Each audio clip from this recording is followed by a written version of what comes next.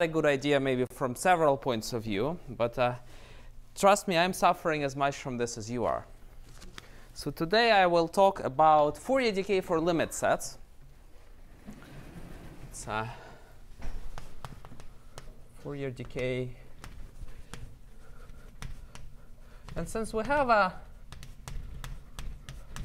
rather small audience today who mostly seem to quite proficient in transfer operators, most of you actually more so than me, I will try to skip a lot of background and introduction, and I'll just have to introduce some notation at some point, but I'll again try to make it minimal.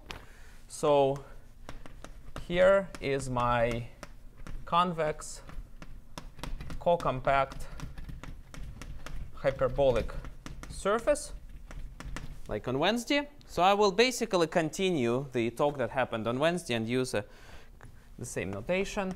So lambda gamma in S1, or I can identify it with the S1 with the extended real line. This is the limit set. Mu is the Patterson-Sullivan measure on this set. And the dimension of this set and the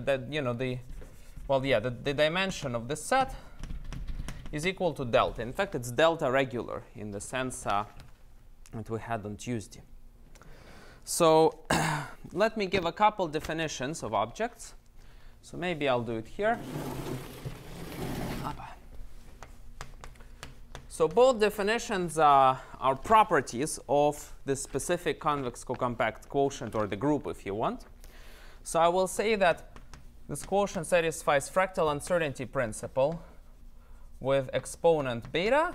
So this is the definition we had on Wednesday. But I'll simplify it a little bit. I'll put rho equals to 1, which doesn't make much difference. If we have the following operator bound, like that. So I'll just write it, since I already discussed that before. For each chi, which is smooth compactly supported on S1 cross S1, take away the diagonal. And we had the specific integral operator, which I write usually this way. It's an integral operator with a kernel. This is the Euclidean distance, minus 2i over h, chi of y prime, f of y prime, dy prime. So what we knew before is that if you have this fractal uncertainty principle with exponent beta, that's what was I explained on Wednesday, then you get a gap, well, essential spectral gap of size beta. So that was the application of that guy. Now I want to introduce another definition, this time of Fourier decay. So another definition. So I will say that we have generalized Fourier decay. So I'll use another acronym that Michael used. And I'll call it G of D, with exponent, well, to keep with the notation of the paper, epsilon 1 is the exponent in my Fourier decay. What does that mean? Well, what this means is that if for each function in some regularity, doesn't really matter, phi prime not 0 on lambda gamma, and each amplitude in, I think that regularity is enough here, so some reasonable amplitudes, we have the following estimate, that the integral of this expression with respect to the Patterson-Sullivan measure is decaying at infinity. So that's the yes.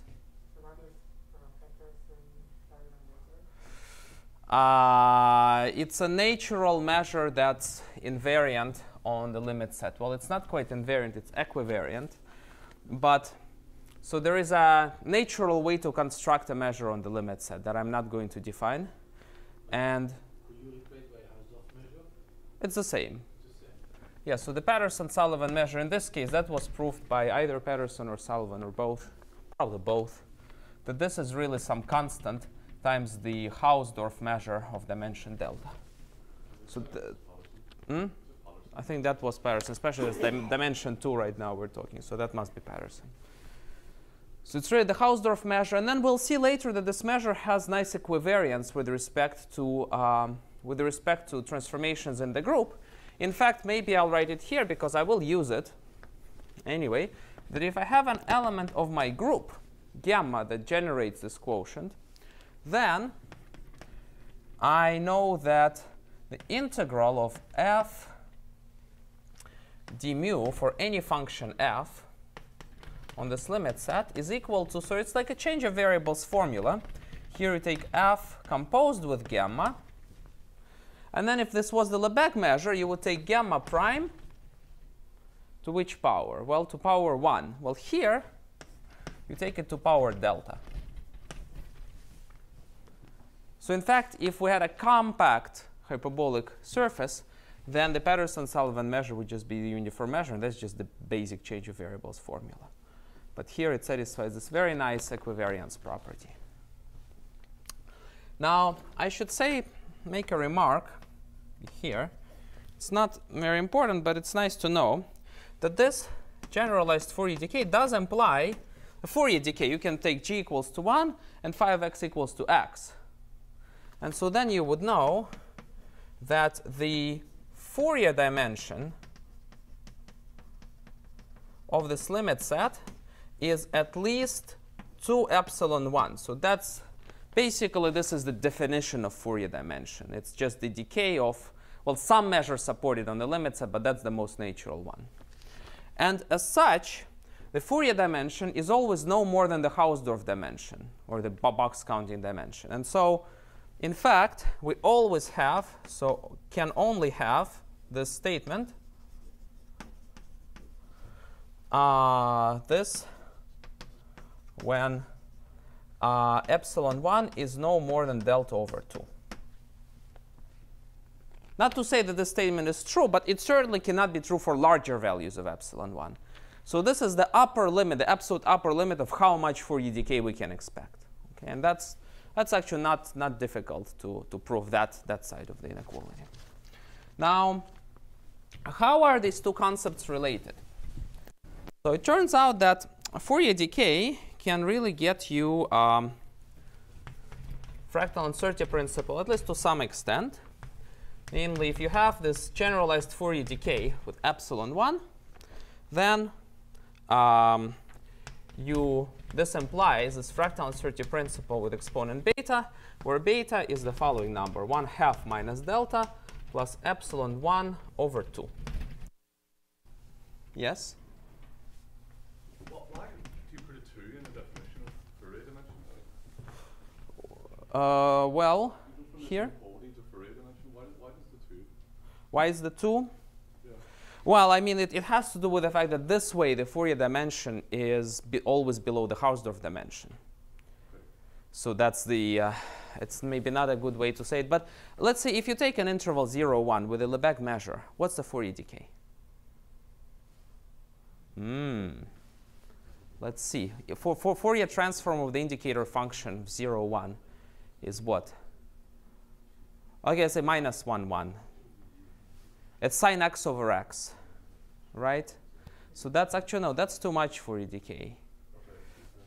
Well, that's right. For sets of dimension less than 1, you can actually see that it's the best you could hope for. There is a small computation. Basically, it just has to do with the fact that if this thing is decaying, you know what the L infinity bound is. You know that it's 0. It's a probability measure. It's 0, xi equals to 0.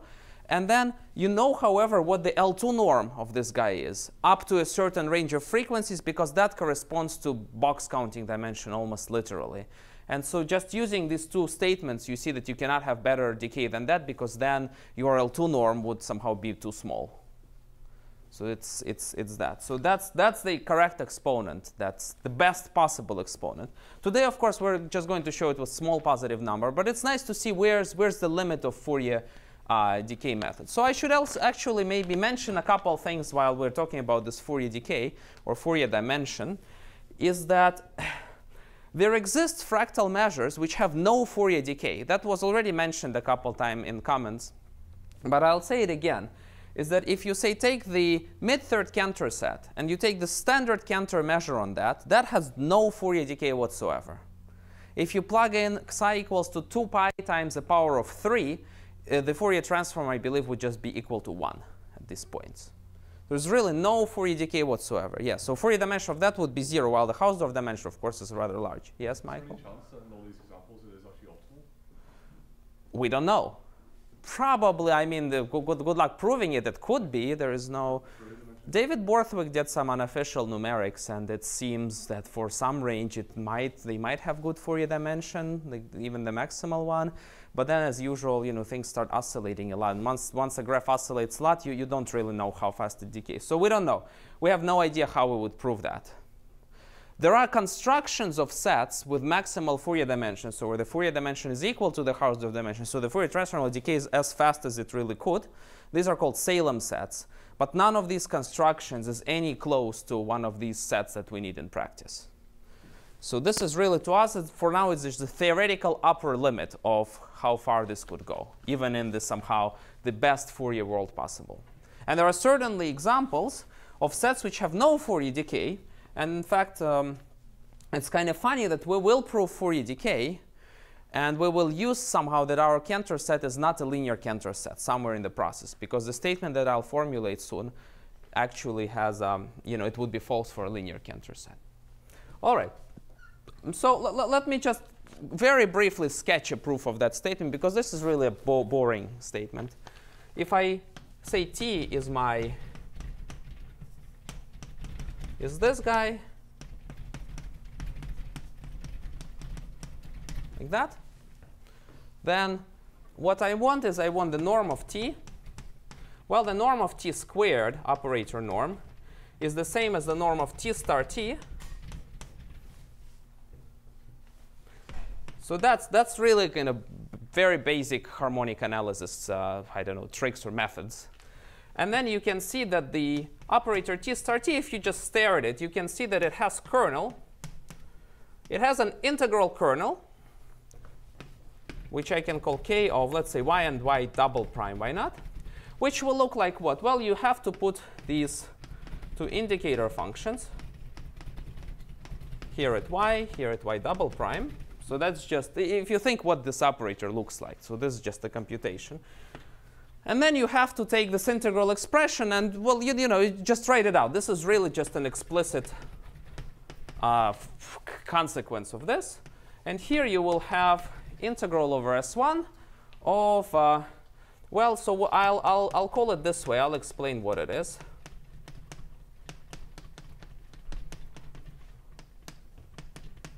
Here, y prime, y double prime, y prime. Here is something with chi's, which is slowly oscillating. Again, it's explicit, but I don't want to figure it out. And then here is the indicator function, again, on this Cantor set, dy prime, like that. And what's phi? Phi is just the phase function there. So I believe it's either plus or minus, depending on which order I took. Maybe here it would be like that. Twice log y minus y prime. And by the way, these cutoffs, they cut away from where this is 0. So this is really a very nice function. So now if you stare at this thing for a little bit, you see that what's enough to show by Schur's bound is that the supremum over, and this is self-adjoint, this product, that the supremum over double y prime integral in this set, but that we're not going to really use that. The integral over this set, the absolute value of this guy, dy is no more than ch to the 2 beta. Because this expression bounds the norm of the operator. So that's another standard, I don't know, even harmonic real analysis estimate. I call it Schur's bound, but it's, I know different people call it different things. So if you have a bound like that, that gives you the L2 to L2 norm bound. And so now what really is happening is that, right, so here, because I already took the integration here and this, I can remove these indicator functions. And now what's happening is that we're integrating this expression over a small set, right? So I'm going to use the volume of the set. You have to be a bit smarter about that because this is not small everywhere. But you just use the volume of the set and the pointwise bound on this that comes from the Fourier decay.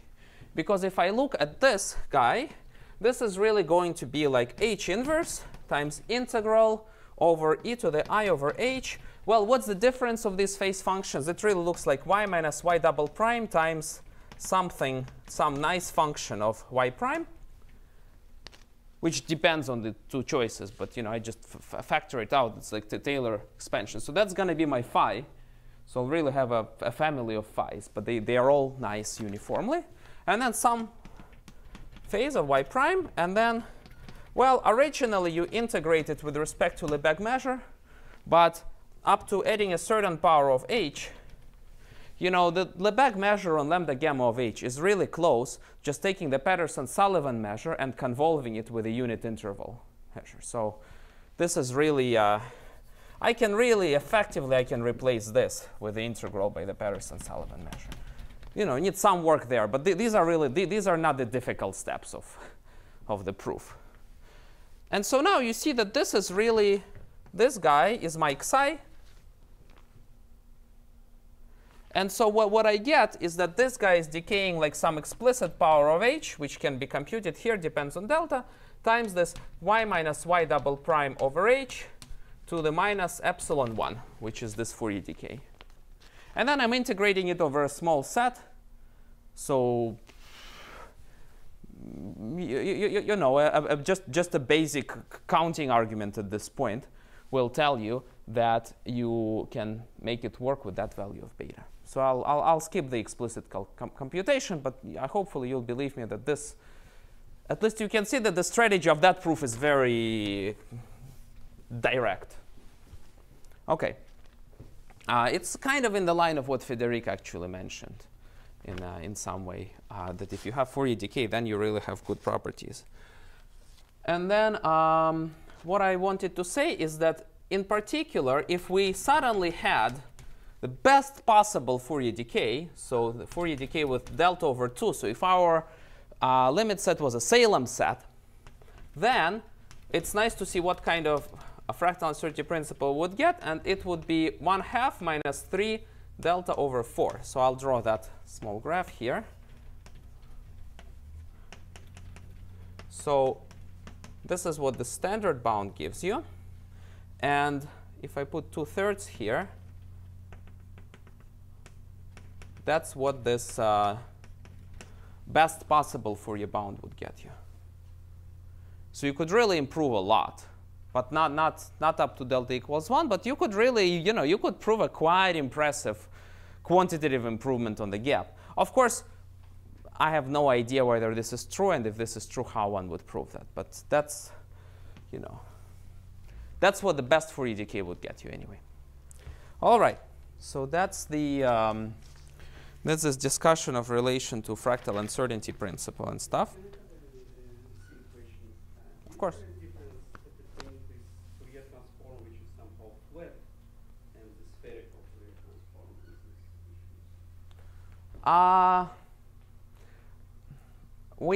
We treat them equally. Well, so this Fourier transform, I'm really allowing any phase function. So that's what I'm using. So my phase function really came out from the difference. This was the difference of my two phase functions, and then I divided. So it's that's the phase function that you need. But we prove it for every.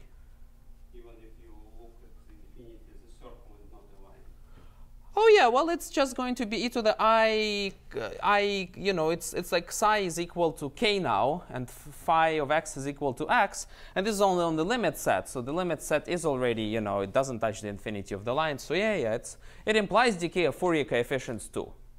Yeah, that's one consequence of that. That's right, yeah. It also implies decay of Fourier series coefficients. That's right. Though that's not how we use it in that technology. So now let me present the main result that I will talk about today.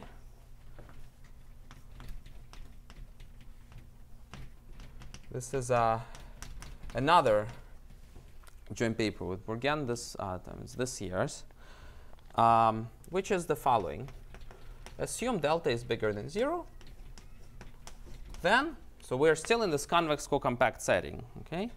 Then we have this generalized Fourier decay, epsilon 1, for some epsilon 1, which depends only on delta and is positive.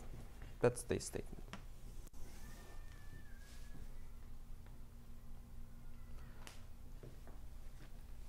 So, except, well, delta equals 0, the Patterson-Sullivan measures delta measure at 2 points. So that certainly doesn't have any Fourier decay.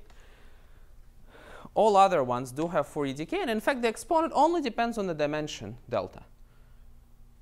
So that certainly, as far as Fourier or fractal harmonic analysis goes, it gives you a nice piece of information that was not previously available. So that's something that would really be false for a linear Cantor set. And on top of that, it also gives you this improvement in fractal uncertainty principle, which only depends on the dimension, which also was not something known before. All right. So in the rest of the time, I'll try to explain how I understand the proof of that theorem.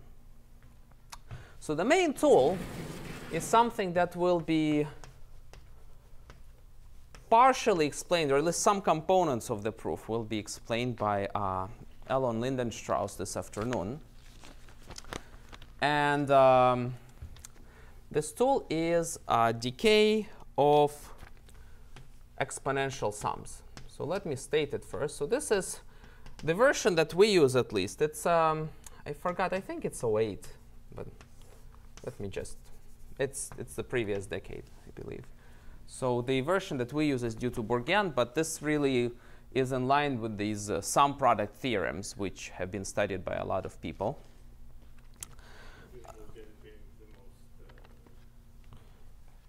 That could be, but so yeah. So the specific version we use is in a paper by Bourgain. That's so it's the following thing. You consider the sum. And so it's really a question of decay of exponential sums. So I'm afraid I'll just have to write out the sum and then explain all the terms in it. And then I'll talk a tiny bit about why I feel this theorem could be true. I mean, it is true, but I have to confess, I don't know how to prove that theorem.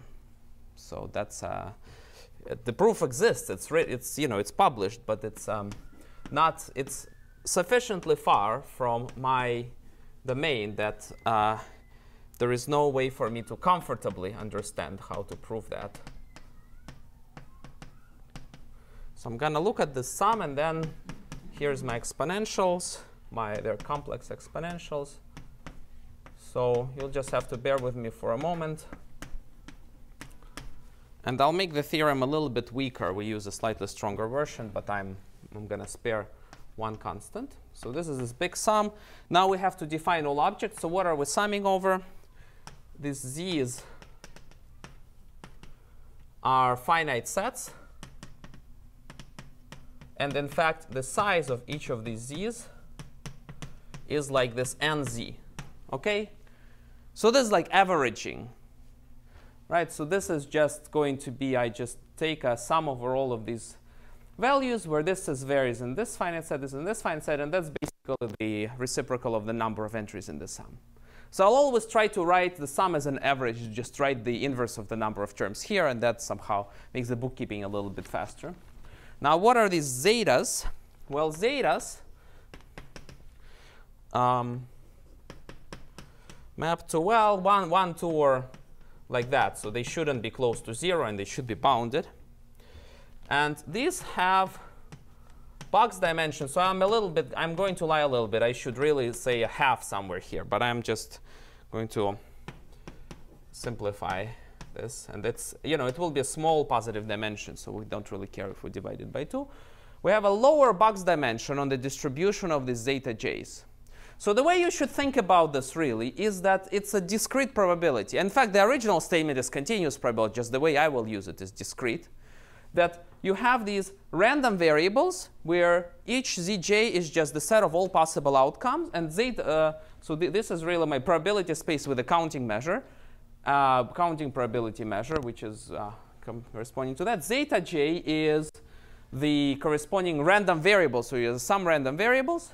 And this is the mathematical expectation of exponential of I times eta. Eta will be large times the product of all of these guys. Okay, so that's what really that's just an expectation. It's a characteristic function of the product of these independent random variables. That's, I think, how people often think of that. Now, what does positive box dimension mean? Well, in my language, in some discrete sense. Well, of course, it's you know, the original theorem allows any probability measure, in particular a discrete one. But it's really discrete versus continuous. I don't think that's a big difference here. I want to use the theorem exactly as it. I want to state it exactly as it will be used. So that's why I'm doing it this way. And then I look at the square of the measure of neighborhoods of the diagonal. And that probability should be no more than, let's say here I'll pair it nz minus 2 here. And then it's going to be some c0 sigma to the delta 0 for all sigma, let's say, so here I cheat a little bit between eta inverse and 1. So what this means is, if you think about it in terms of discrete probability, is I choose 2 points at random in one of these sets. And then what's the probability that they are close to each other? Well, it should decay. So if they're sigma close, it should decay like a power of sigma. That's all that this says.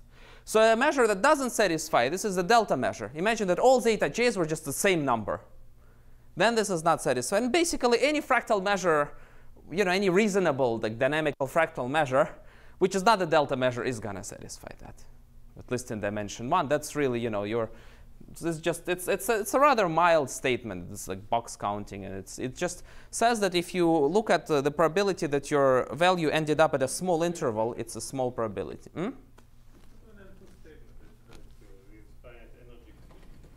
Yes. So yeah, this way I stated it as an L2 statement, but yeah, that's right. It can be rewritten as an L2 statement. So what's the conclusion here? So we have these random values, and they somewhat spread out. And just in this very mild sense, they somewhat spread out. And then we write this exponential sum. So I just took these. I want to call them IIDs. They don't have to be identical, but they're independent random variables. Then I multiply them. So I got some number. And then I take e to the I of this number. And then I take the expectation. So what's true about this expectation? Well, then, so here's finally the conclusion. If k is large enough, depending only on delta 0, then this expression sk of eta is bounded by eta to the minus epsilon 2 for some epsilon 2, depending only on delta 0 and positive. So that's I believe that's a correct statement. I use a slightly stronger version, but that's not, you know, that's really not the point here. So do you know what the dependency is? What the dependency is? I personally have no idea. So the way this is proved is the following. You see, this gives you Fourier decay. So let's see what we cannot prove. What's false? You certainly cannot take k equals to 1 for just, you know, for an arbitrary value of delta. So you take the mid-third Cantor set, discretize it here. But again, the discrete thing is not important.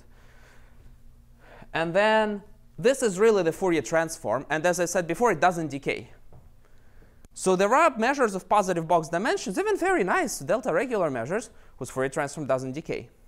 Now what you could try to do is you could try to take a convolution of several of measures like that, the additive convolution. And that eventually, it might start Fourier decaying. If you take the mid-third Cantor set and if you convolve it with itself additively, I think you will start seeing some Fourier decay. However, you can make up your set in a rather nasty way by, say, taking a Cantor set with an alphabet, which is a large arithmetic progression, so that this decay will be rather small.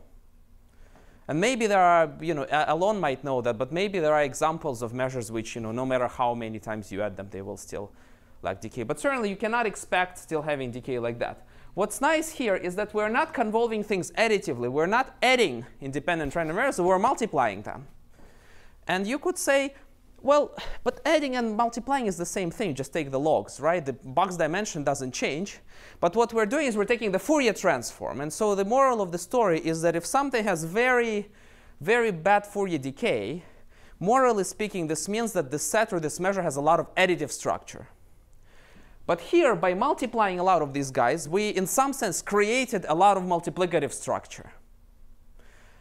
And so the key component here, and I think that one will be presented by Elon, is the discretized ring theorem. I'm not going to state it, but roughly speaking, it says that a subset of R, which is between, which has dimensions strictly bigger than 0 and strictly less than 1, cannot be a subring in any approximate sense. So any set between dimensions 0 and 1 inside of R, it has to be substantially enlarged, like by a power of its size, either by adding it to itself or by multiplying it with itself. So it cannot be approximately closed under both operations. And so what's amazing to me about this statement is that, in fact, that's the only problem that could happen. So once you show that every set has to be enlarged by either addition or multiplication, there is an argument that actually shows that you have this decay of exponential sums. All right, so this is, at least as far as I'm concerned, that's a very deep result, because I have no idea, I would not be able to prove it myself. OK. Right, but the discretized ring theorem, people studied, and yeah, it is. This one is due to Bourgain. Oh, great. Well, then, yes, but that's right, because this really uses the discretized ring theorem. So, all right. So the rest of the talk, I'll try to explain how theorem 2 is used to prove theorem 1. Yes? There is no dependency between k and eta? No. No. So you give me the dimension. Let's say, I think if delta was sufficiently large, like if delta was bigger than 1/2, you could maybe take k equals 2. There are some statements, like if the dimension was fairly close to 1, then it's easier to prove. Dependence on k on delta is essentially k. 1 over delta? Circumstances k 1 over delta. I see. The dependence of epsilon on the delta is a disaster. I see. So that's where it. For example, 2 to the minus 1 of delta or something. Oh, God. Well. So, for example, this T1 doesn't depend on k or. Yeah. So nothing here depends on. Oh no, on k. Well, you fix delta 0 first. Yeah, so you say how small my dimension can get. So this delta 0 bigger than 0, it says, well, your thing cannot completely collapse to a point. Then I say, well, now from there I can give you a number k, so that if you multiplicatively convolve k times, then you will see Fourier decay. So k is essentially fixed. K is fixed. That's right. K will be fixed in the argument. And in fact, I will fix it right now. I will put, for my application, delta is enough to take actually delta 0 over 4, or think delta 0 over 100 if you don't want to figure out the exact numbers. And then this is fixes k. You want to take delta equals delta 0 over 4 or delta 0 equals delta over 4? Sorry. Yeah, that's right. So I just, when this argument is used, you just take your dimension delta of the limit set, you divide it by 4, turns out is enough. And then you carry it there, and that gives you k. So k will be fixed from now on. The size of eta is growing, of course. So that's going to be used. All right. Any questions before I? OK. So now in the time remaining, let me explain at least give some intuition for how these two theorems are related. Because on the surface, they have nothing to do with each other. I mean, both of them have to do something with decay of exponential sums. But it's certainly not true that if you take a random point in the limit set with respect to the Peterson-Sullivan measure, it surely doesn't look like a product of IIDs in any sensible way. The limit set itself doesn't care for multiplication of reals. right? It just has no multiplicative structure whatsoever. You know, multiplying 2 points in the limit set is a completely meaningless operation in itself. So one has to reduce one to the other, and that's, okay, I'm looking at the paper, and I should really be looking at the notes. And that's where things will happen. So, so I will use Schottky representation. So I'll just, this is exactly what I drew on Wednesday, so I'm not going to be too precise. But let's say if for illustrational purposes, imagine that my thing had a, you know, four-disk Schottky group. And then I have these transformations. And I'm not going to use the complex disks anymore. It's really all going to be real now. Like that. So we're using Schottky representation as before. So that's the part that I'll cut from the talk, presuming that it's already done. Now I need a bit of notation. So the set of all words.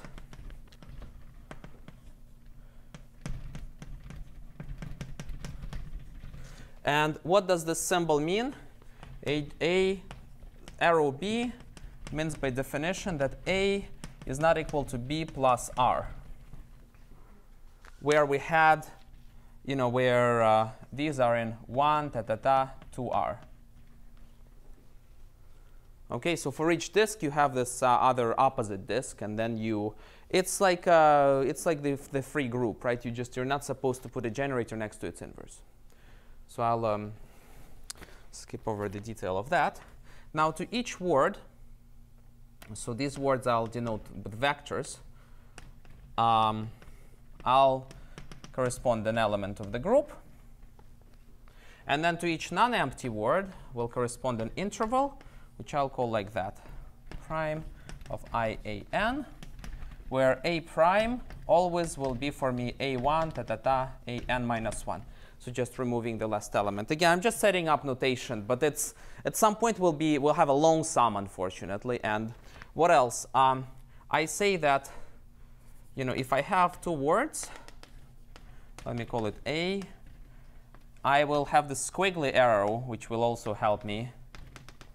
PM. This just means it's very easy. It's just A1 is and AN is equal to B1. So the two words they share, the last digit of this one is the first digit of that one. Okay, so that's going to be. Turns out that concatenating words is actually much easier by just requiring that they share the same letter and then doing that. Anyway, so that's really okay. So now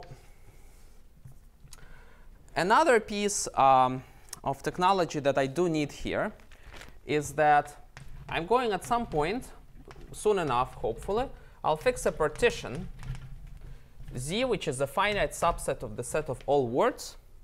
So the point of this partition is that we want to take a long power of the transfer operator. We want to take long words in the group. But word length doesn't correspond well to the length of corresponding intervals or to the size of the derivative. So we want to balance this somehow. So we want to, instead of taking all words of a certain length, we want to take a partition. So what does a partition mean? Well, one definition, it's a lazy definition, that it partitions the limit set.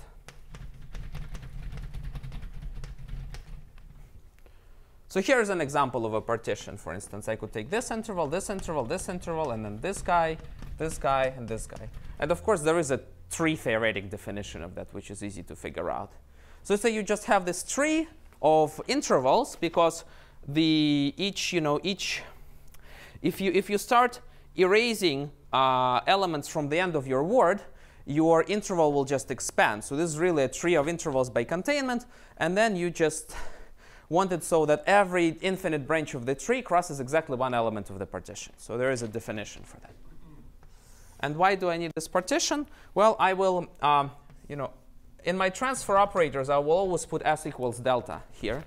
So we previously studied more general transfer operators. Now I'll just use the transfer operator with delta.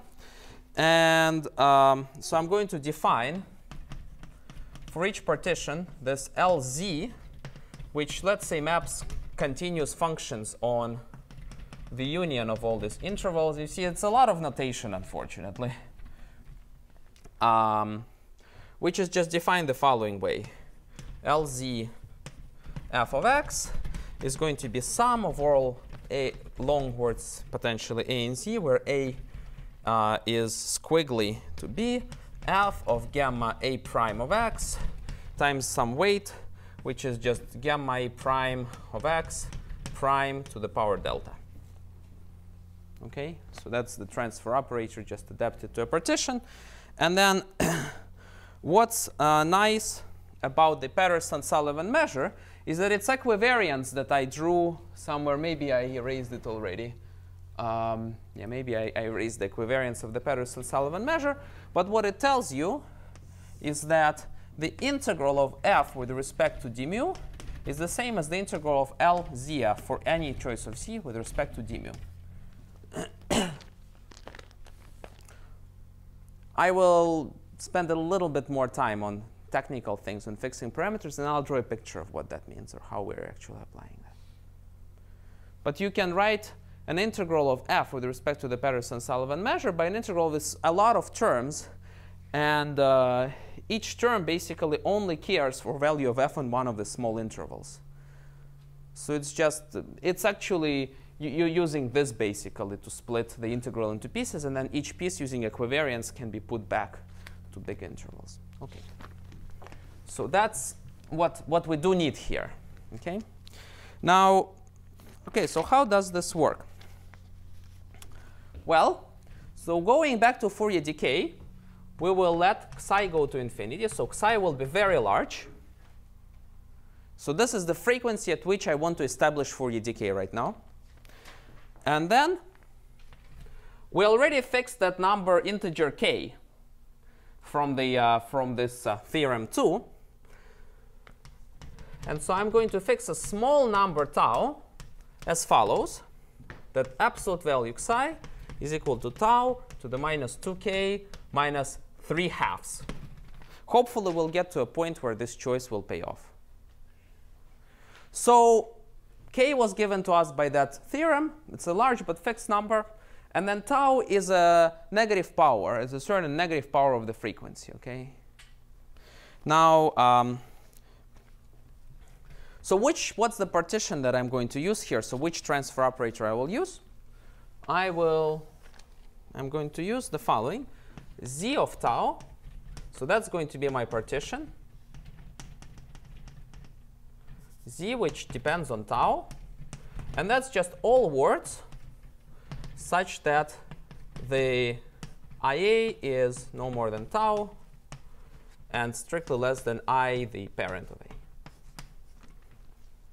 So this is, if any of you ever done, well, certain kinds of applied math, then you would just, it's a very natural process. You fix this tau, which is a small number, and then I just want to discretize my limit set on that level. So I just go down this tree of intervals until barely all of the intervals are size less than tau.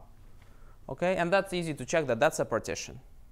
So that's the one that I will use. All right, so now, okay, so now comes the formula. So what we will use is the following. So we want this Fourier decay. Okay. Now, I'm going to throw out G right away. So I'm going to be throwing out things that are easier to deal with to shorten the formula. Okay, so I'll just put G is equal to 1. And I don't actually care whether phi is equal to x or not. It doesn't really help. So I'll keep the phi. Why not? Now,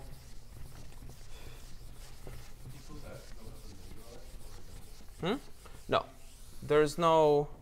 Well, I will linearize, but the value, the choice of phi will not make things any easier there.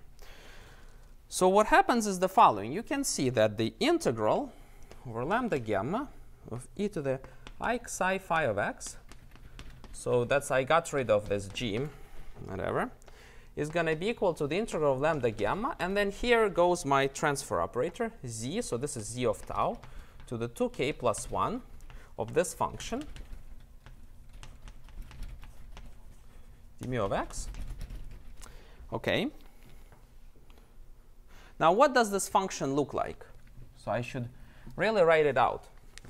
So, well, it turns out that if I just took the first power of this thing.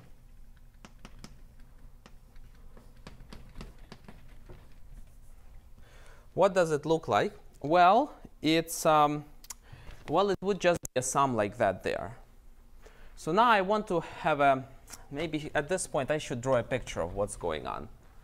There is a picture that explains these formulas maybe better than the formulas themselves. But OK, so what's happening here is that if I take a large power of the transfer operator, it just corresponds to the partition as just a concatenation of 2k plus 1 words in the original thing. And so I'll have a formula exactly like that, but my word will be rather long. And so in this formula, the size of the corresponding interval is going to be about tau to the power 2k plus 1.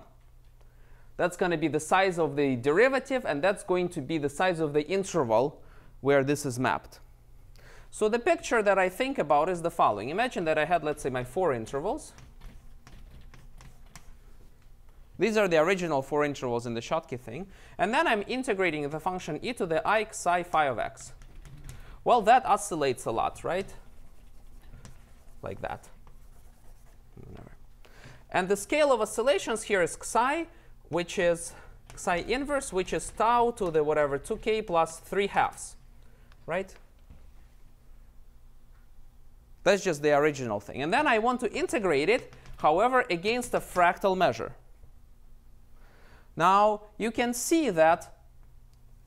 Now, imagine that I took, this is difficult to draw, but imagine that I took these intervals here, like that. And these are intervals in z of tau to the 2k plus 1, basically. So these are the ones that will appear there. And those have size about tau to the 2k plus 1. So what this formula tells me here is that in order to integrate my rapidly oscillating function here, I can just take each of these pieces. So each of these small intervals will correspond to exactly one term in the long sum that I'll draw. And then you can pull it back to one of the original intervals, whichever one it belonged to. And then here you would have e to the I psi, and then phi, well, I'll call it like that, but some element of a group of x. And this will be interval of size 1. And then we'll expand the whole picture by tau to the minus 2k minus 1. So what we get is something that's still oscillating, but only on the scale of tau to the 1/2. If you look at how the psi and the tau were chosen. So we just started with this rapidly oscillating function, and now we're just isolating its integral into pieces. And each piece we stretch using this equivariance and write it as an integral of a much less oscillating, but still oscillating function over a fixed-sized interval. Now, well, how do we write these words? Well, it turns out that what's really helpful is the words here will really be concatenations of 2k plus 1 elements of the z of t. And it turns out that what's very useful is to split them into even and odd elements and treat them separately. Fix the odd ones and only sum over the even ones. And so that's what I will have to do. So this is going to be the sum. So I'll have to put in some notation. AB over capital AB such that whatever that means, I'll define that. Integral I b of A. And then here is going to be e to the I psi gamma of, phi of gamma A star b of x. And now here, I should put the weight. Now, I'm going to cheat here. So the weight in general is about the size tau to the 2k plus 1 times delta, which will match exactly the number of terms to the sum. So in fact, let me just put it here. Tau to the 2k plus 1 times delta. Here, my weight. Of course, it's not constant, but I'm going to pretend like it is, OK? So I'm just going to throw the weight out and pretend that I'm summing that these weights there are constant. So a step is needed to get rid of that, of course.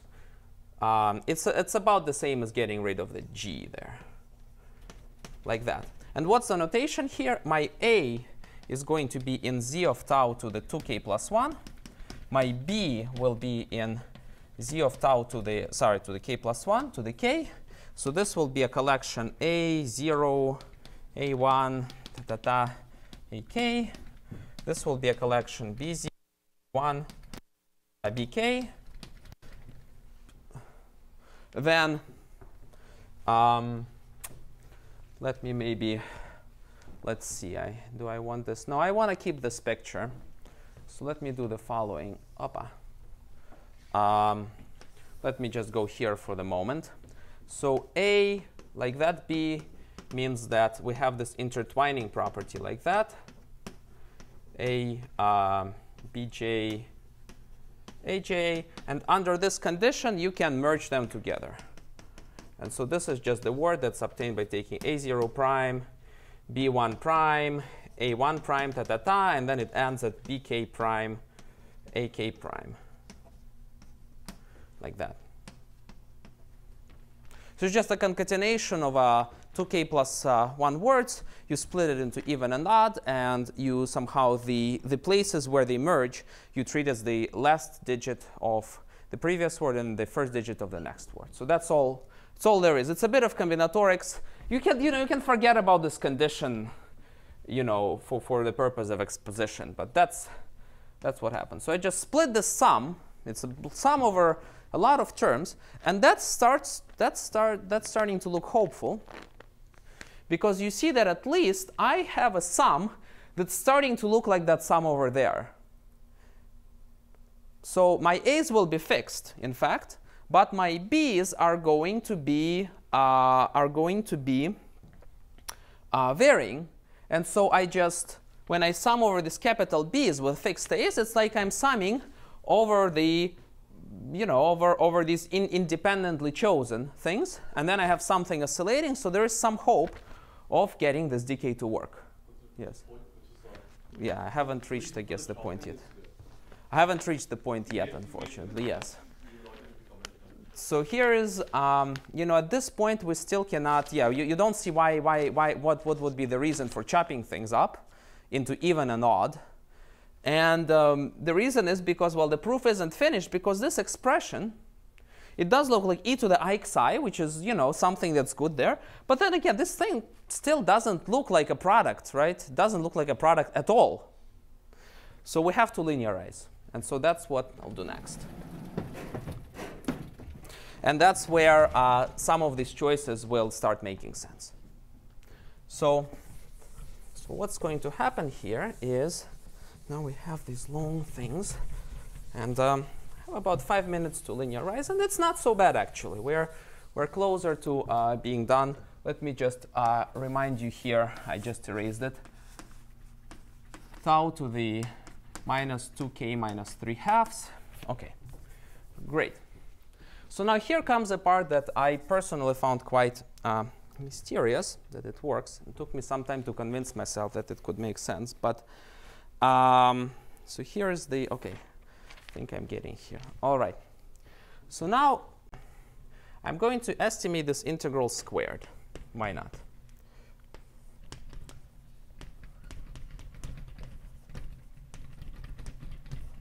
OK, like that. Now, modulo this me getting rid of the weights and getting rid of g, this is really just equal to what? This is just equal to, well, absolute value of this average. So again, I just put the reciprocal of the number of terms. So this is sum over both a's and b's of this thing. So I'm just rewriting it.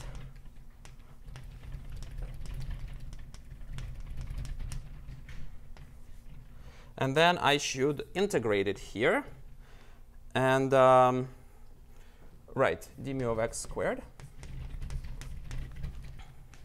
Now you see, we would like to do the following. So we would like to use cancellations.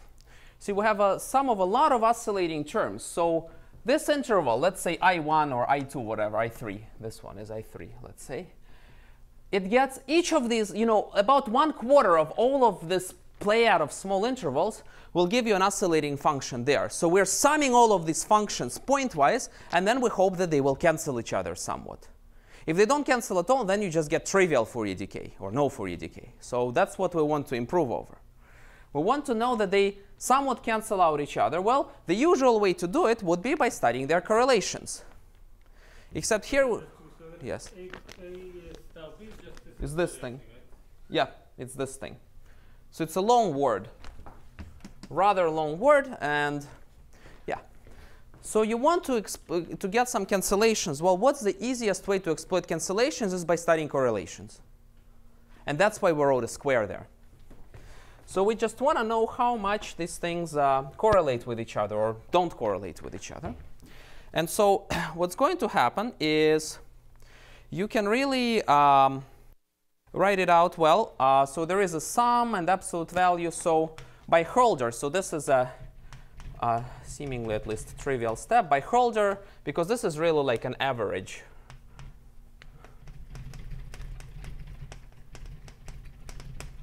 You reduce it to this. P of A, so the correct interval, whatever, e to the ixi, the same expression. This is this didn't change. OK, so I just dragged the sum out. And that's OK, because it's just the average of values by Hölder squared is bounded by the average of the squares. OK. Now, when you look at this integral, that's where you can start using correlations. And so that's the same. So I'm continuing. Funnily enough, that part, in my opinion, is crucial to making it work. But it's like in between two lemmas. So if you blink, you'll miss it in the paper. So here I'm going to have the sum. Well, let me sum over a's separately and sum over b's separately. And then, you know, this condition should hold. But I'll start erasing this now. And then sum over this ib of a squared. Well, integrate e to the ixi phi of gamma a star b of x minus phi of gamma a star b of y.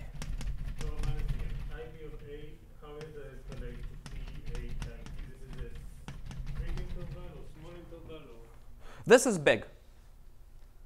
B of A, oh, I forgot to say. B of A is just last letter of AJ. So this is B of A. Say K or something. What is J? K, sorry.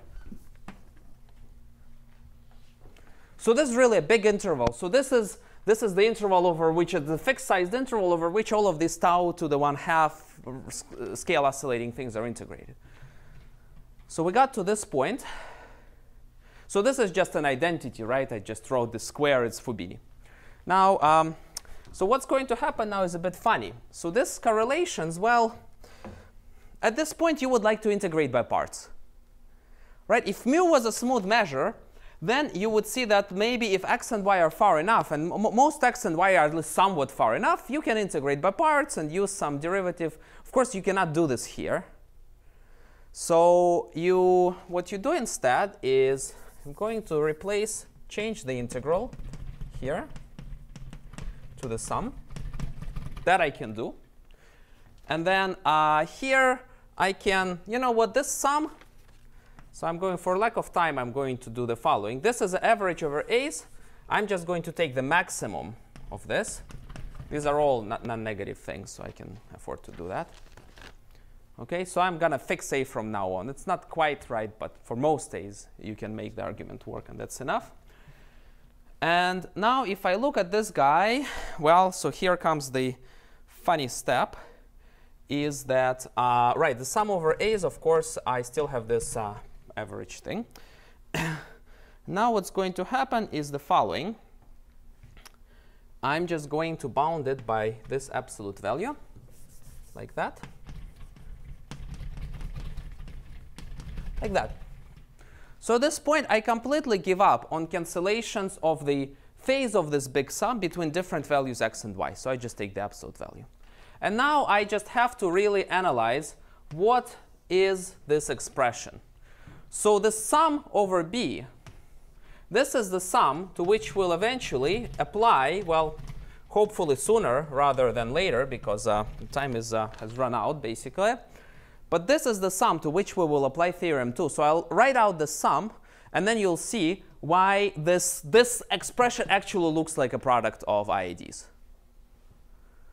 So that's not, now you see, you have a chance, because it's a difference of two things, And that's something that can be approximated by the derivative, and the derivative satisfies chain rule, which gives you a product.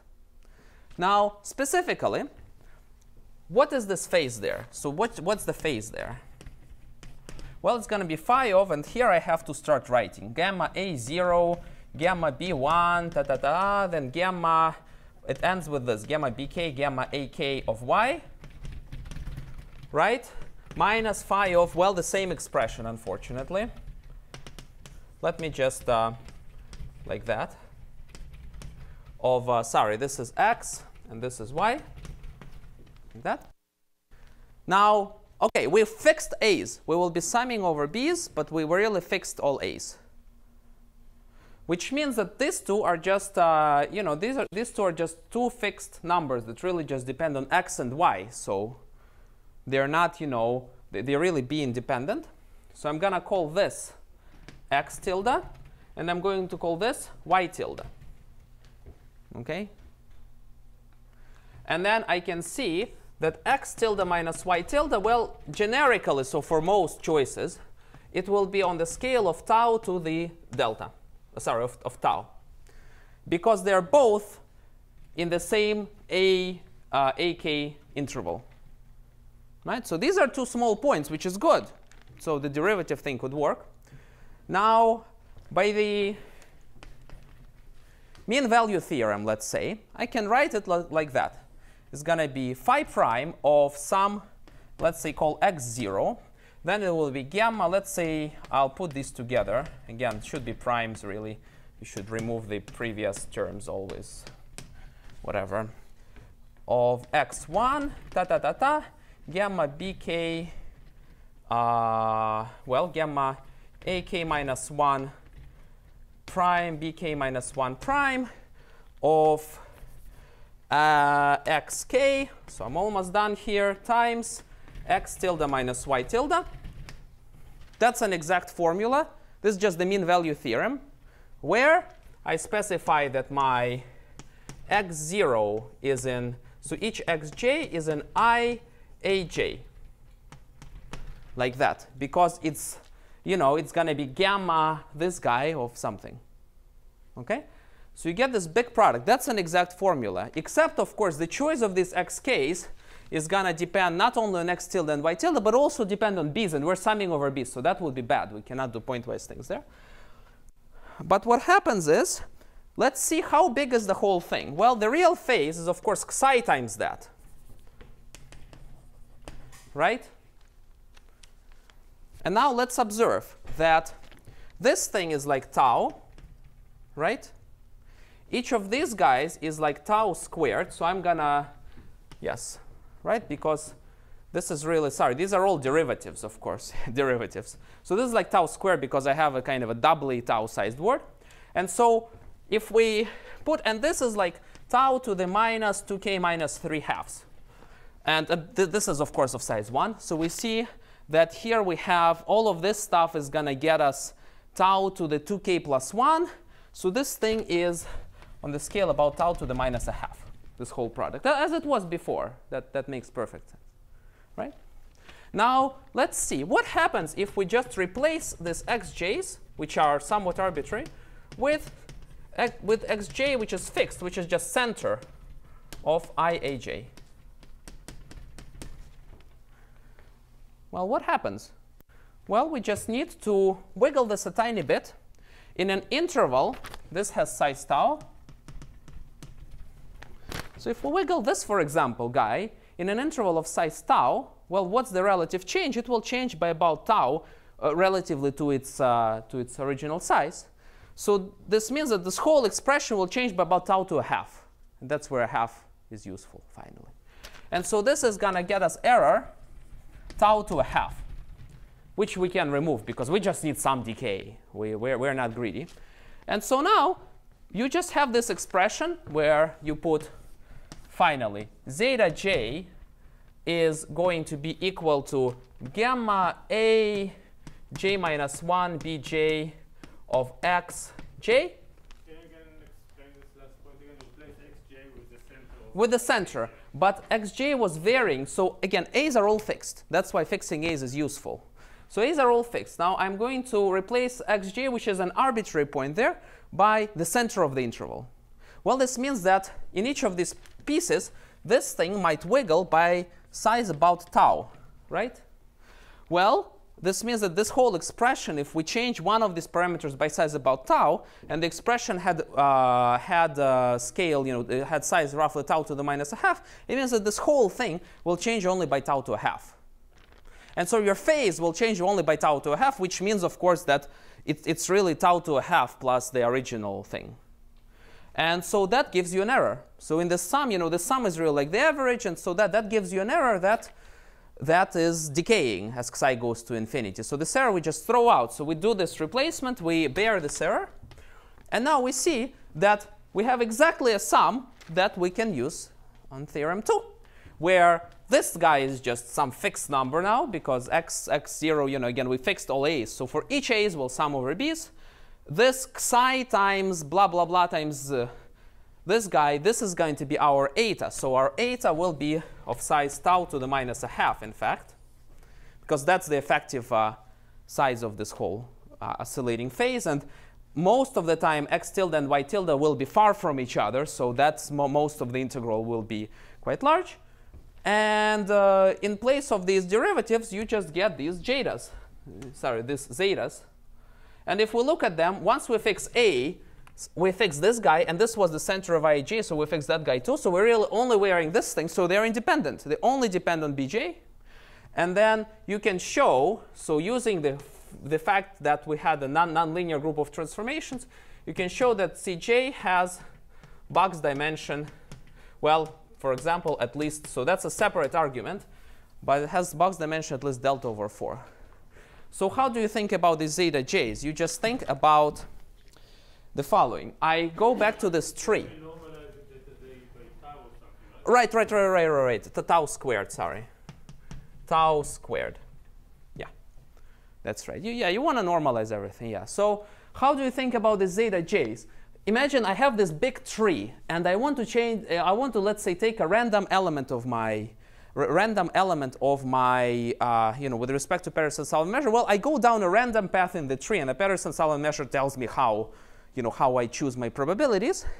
And then what happens is, basically, this is just the dilation factor. So at some point, so I fix some point where I started. That's this xj. And then I fix how far I'm going in. And I just say, what's the derivative? So locally, how much dilation did I see? It's always on the scale of here tau squared, but how much relatively did I see? If you had a linear Cantor set, then the dilation is always constant. And so you would just see a negative power of 3. And that doesn't have positive box dimension. That has 0 box dimension, right?